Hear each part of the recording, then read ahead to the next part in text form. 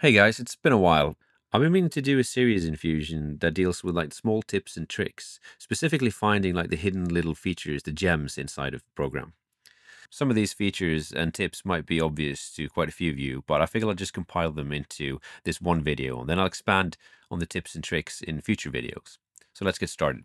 The first one is adding tools to the flow. So for instance, if you hit Control Space and type camera, you'll get a camera. If you do Control Space and do a Merge 3D, you'll get a Merge 3D. So it's very similar to how applications like Houdini and Nuke and Blender uses the Tab or Control Tab hotkeys to add tools. But in Fusion, you can also do Control Shift Space, and that gets you an access to like all the functions within Fusion as well, not just the nodes, but if you have like need to execute a render, you can execute the render from the menu, or you can do Control Shift Space and do About, and you'll get the About menu, etc. This one is a cool little workflow feature. If you have a node with several inputs, and sometimes it's a bit hard to discern which input does what, you can actually drag the output, hold the Option key, and then let go, and it'll give you an option menu for what kind of input you want to connect to. So in this case, let's say it's a garbage mat, because sometimes your cache fills up and you want to clear out the cache that Fusion uses. And if you go down to the right-hand side corner where it says 6%, 1900 megabytes, if you right-click on it, you can actually purge the cache, and that'll invalidate all the current caches and clear it up.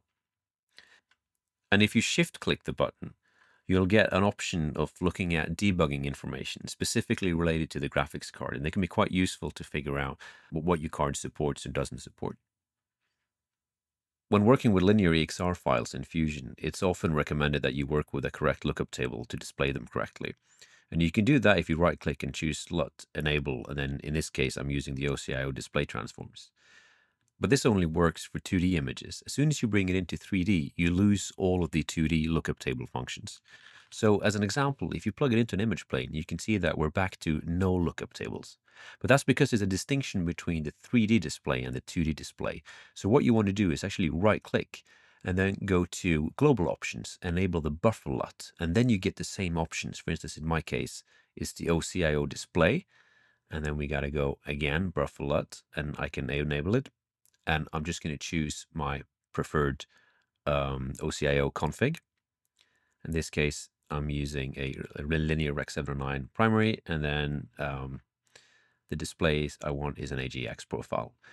If you want the background color to be dark again, you can go to the global options background color and just set it to black. Now, if we view the 2D image again, you can now see it's even brighter, but that's because we now have two LUTs on them. One of them is a global buffer LUT. That's just anything that's in the buffer, including 3D views. And we have the 2D image LUT. So if we go back into here and just disable the regular LUT, now we'll have something that works for 2D and 3D. By default, Fusion smooths pixel when you zoom into the image. But if you want to see the actual pixels themselves, you can go to Option and turn off Smooth Resize. That way you get to see the individual pixels. And if you want more control and see them very distinctly from each other, you can go back into the options and enable Show Pixel Grid. This pixel grid would scale with the image, so when you zoom out, it starts to fade away. Now, if you want your work to actually snap to the pixels, you can right-click and go Controls and enable Snap to Pixel. And that'll snap to the corners of each one of the pixels, so you can see when I start dragging around that things are snapping correctly. Now, subviews in Fusion are incredibly useful. You can enable them by clicking this icon or hitting the V button. And you have a good selection of different subviews that can help you out. For instance, this is the navigator that when you zoom in, gives you an idea of where you are in the image. You also have a magnifying tool. You can actually see the pixels beneath the cursor. Another useful one is the 2D viewer, which is just another view that you can zoom into and have as if you're working on like different parts of the image at the same time. You can have like a simple viewer here, and then you can start manipulating the tools and see what it does up close as well as on the whole image. Another interesting one is the 3D histogram, which plots each one of the pixels in RGB into a three-dimensional cube that you can rotate and inspect.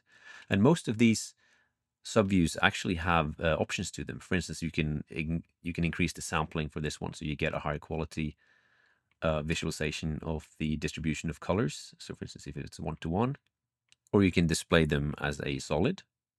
Now, this is quite a bit more resource intensive depending on how much samples you have. Or you can display them as a solid, or even just the lines.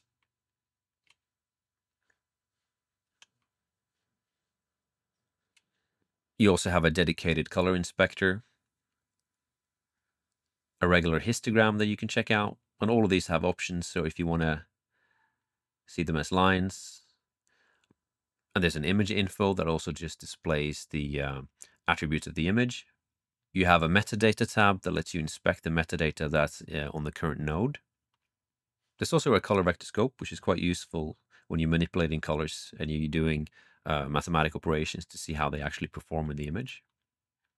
And the last one you have is a waveform, which is also quite useful to see the distribution of luminance values, either in all the channels, or you can do a parade and get all the different channels next to each other. And it's also quite useful.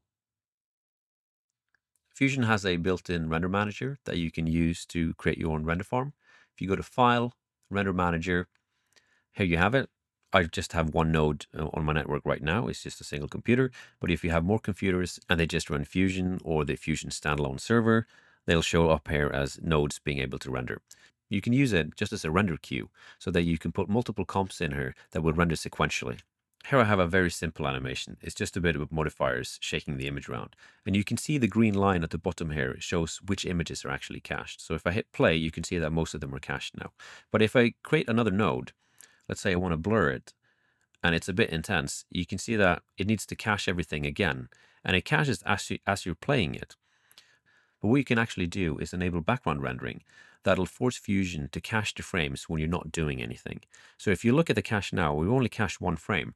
But if we go to File, Enable Background Render, and we move one frame, you can see that it starts caching in the background. In this case, it's quite fast because it's a very, very simple comp. But that means everything is cached interactively and you can start changing things. If we hit pause again and we start changing the parameters, you can see that it caches the entire timeline almost real time. So this is incredibly useful for interactive workflows. Fusion supports relative paths in both the loaders and the savers. In this case, here's the full path to the file, but I have the comp saved in the same folder as the EXR. And what you can do is just type comp and then semicolon, and it'll load the same file. That's quite useful when you have comps that have relative content to them and you want to package them together for portability. You can actually have a look at what other variables are available for you in the Preferences menu. And if you go to the Global Default Settings and have a look at the path maps, all of these variables are available to you wherever you load and save things inside of Fusion. Now, this isn't particularly hidden, but it's quite useful to know about. Fusion's nodes are actually stored as text, so you can copy them and paste them into a text editor and inspect them and even save them down. It's quite useful for storing snippets to use later and for sharing online. To have a look at Fusion's different command line arguments, you can execute Fusion by starting it with a -help. It'll tell you what arguments are available during execution of Fusion. Fusion is very flexible. One of the things you can do is to add new image viewers. This is perfect if you have a second monitor and you want a big display on that screen. Another way to customize the user interface of Fusion is to add a floating frame. And the floating frame is a blank canvas for adding some of Fusion's UI elements onto their own window. So in this case, we can have a panel that just has the spline. You can add things like the info about a comp, and let's add an actual flow view.